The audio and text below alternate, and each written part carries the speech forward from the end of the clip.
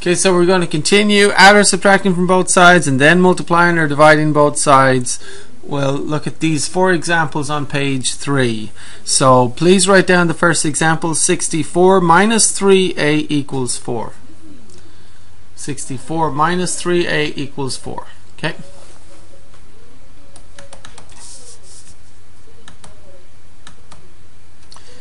Okay, so let's start with this one. And what I'd like you to do is just look at it and tell me what the answer is. Can you figure out the answer in your head?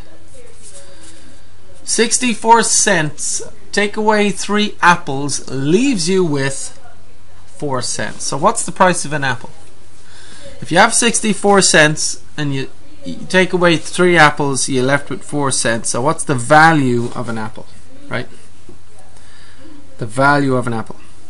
Well, tell me this, what's 64 minus 3? 64 minus what gives 4 cents? 64 minus what gives 4? 64 minus 60, right? So 64 minus 60 is 4, right? So if 3 apples are 60, what's 1 apple? 3 apples are 60, 1 apple is 20, right? So we should understand that the answer is the cost of an apple is 20. So we need to get a equals 20 at the end here, right? And I just wanted to, once again, just wanted to give you a nice example like that so that when we come to the funny negative number ones, then we understand what's going on and why we're doing what we're doing. Okay, so what we've got to think about is, how am I going to get a all by itself? Because at the end of this thing, I want a equals something. So I want 1a, positive a equals something, or a positive 1a equals something. That's the idea. Okay. So to get a by itself, we think what's being done to it? Well, it's been multiplied by a 3. Well, it's actually not a 3, it's a negative 3. Okay. It's actually being multiplied by a negative 3, and then 64 is actually being added on. What I would really like you to do is change that subtraction sign to plus negative. Do this, plus negative. And now it looks a little more obvious that a has not been multiplied by 3. It's not. It's been multiplied by negative 3. And then 64 is being added on. Now when you do the plus negative thing, I hope now it makes sense that we've got to subtract 64 and then divide by negative 3. Okay, so we've got to subtract 64 from both sides and then divide by negative 3. Okay, so go ahead and subtract 64 from both sides. 64 minus 64 is 0, and you're left with a negative, not a positive 3a, but a negative 3a equals, what's 4 minus 64? That's 4 positives and 64 negatives. 4 good guys, 64 bad guys. What's left over? Negative 60. Okay. Now a has been multiplied by a negative 3. How do you get a by itself? You've got to divide by the exact same coefficient, the negative 3, on both sides. Okay, divide by negative 3 on both sides. On the left, negative over negative makes positive. 3 over 3 makes 1. And we still have the a left over. So positive 1a, or a, equals, on the right, negative 60 over negative 3. That's a negative over negative, which is positive. And what's 60 over 3? 60 over 3 is 20. So we did indeed say the apple is worth 20 cents, like we thought at the beginning, because look, it's 64 minus 60 gives 4, right? So the 3a makes 60. And so the apple has to be 20 cents, right? Okay, please write this one down. 58 minus 5b equals 8. 58 minus 5b equals 8. So 58 cents, take away 5 bananas, leaves you with 8 cents. Tell me, what's the price of a banana? the price of a banana is,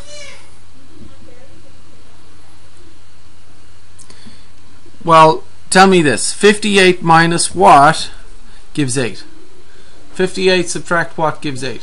58 minus 50, right? 58 minus 50 is 8. So what's the price of a banana then? So 5 bananas must cost 50 cents, right? So it's 58 minus 50 cents is 8. 50 cents minus 5 bananas. Well, if 5 bananas cost 50 cents, 1 banana costs how much? 5 bananas cost 50 cents, 1 banana must cost 10 cents.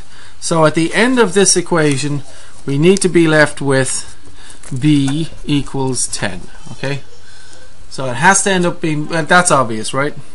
I hope that makes sense. Anyway, and once again, doing these nice simple apple and banana examples should hopefully make you more comfortable with the ones with the x's and y's that don't seem to make much sense at all. Okay, so the trick with this is, like, you know, you can subtract.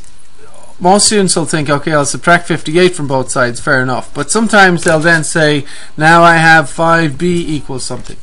But that is not a 5b. What is it? That is a negative 5b. Okay? So you got to remember to keep that negative down here. And a really cool way of doing it is when you see that subtract, do this. Plus negative. See that? I just want to make it obvious to you that we have negative 5 times b. Negative 5 times b. And then 58 is being added on. So to undo adding the 58, we subtract 58 from both sides. Okay. Now 58 minus 58 is, and what do we get? So by all means continue from here and get the answer. Okay, so on the left hand side, did you get negative 5b? What did you get on the right? 8 minus 58, 8 positives, 58 negatives, negative 50. Okay, b has been multiplied by negative 5. How are you going to undo multiplying by negative 5? Go ahead and get the answer. So you're going to divide by negative 5 on the left and divide by negative 5 on the right. Okay, what does that give you now? Negative over negative, positive, 5 over 5, 1, and we still have a b. Positive 1b, or just b, equals negative over negative, positive 50 over 5, 10. So b equals 10, and that's what we decided it should have been, remember? Now, let's do a couple of examples that don't make so much sense. Negative 10 minus x equals negative 3. Write it down. Negative 10 minus x equals negative 3.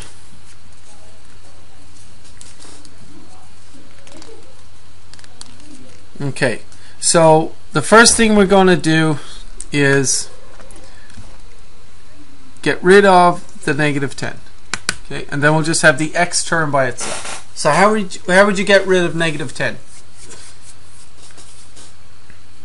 See, to get rid of negative 10, you actually have to add 10 to both sides. Okay,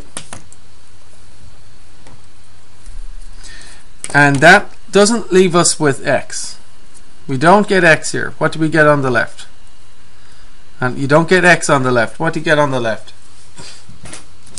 On the left hand side you get, see, negative 10 plus 10 is 0, so on the left hand side you get negative x, because this negative has to come down, just like the negative 3 came down here, the negative 5b came down here, negative 5b. Negative x must come down, negative x, see that? Now negative x equals what? Negative 3 plus 10, 3 bad guys, 10 good guys. What does that make? Positive 7, 7 good guys. How do you get x by itself? Are you done? Is that the answer? Are we all done now? No, because we want positive x equals something, not negative x. The answer has to say positive x equals something. Okay. So x is negative right now. To get positive x, what do we do? So this is a negative 1x. Remember that? And we need to divide by negative 1 on both sides. And so on the left hand side, negative over negative is positive, 1 over 1 is 1, so we do indeed have a positive 1x on the left. On the right hand side it's positive over negative, which is negative, and 7 over 1 is 7. So x equals negative 7 is the answer, and if we check that, it should all work out. If I check that, I would have negative 10 minus x equals negative 3, and the answer came out to be negative 7. So I'm going to plug that in for x. So negative 10 minus negative 7. We have a double negative there. What can we do with negative negative? Plus plus. Negative 10 plus positive 7 is what? Negative 10 plus positive 7 is indeed negative 3. So I have negative 3 on both sides. That's the correct answer. Okay, negative 7 worked out. Write this one down, do it all yourself. 4 minus y equals 3. 4 minus y equals 3, write it down, press pause, do the example yourself.